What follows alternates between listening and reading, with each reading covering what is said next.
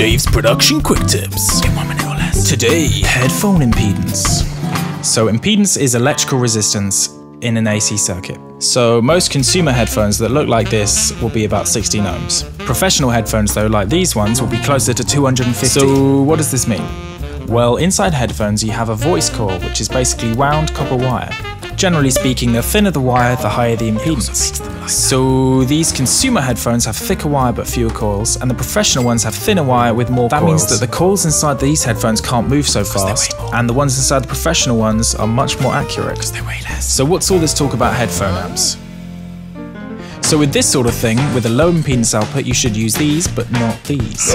Equally, if we take a powerful headphone amp with a high impedance output, you use them with these, but not with these. But why? Well, if you pair a high impedance amp with a low impedance speaker, then that's bad for the amp. And that's because you get too much work done by the amp, and it can overheat. If you have a low impedance amp paired with a high impedance speaker, then you don't have enough power, so the headphones sound too quiet and you get a bad sound.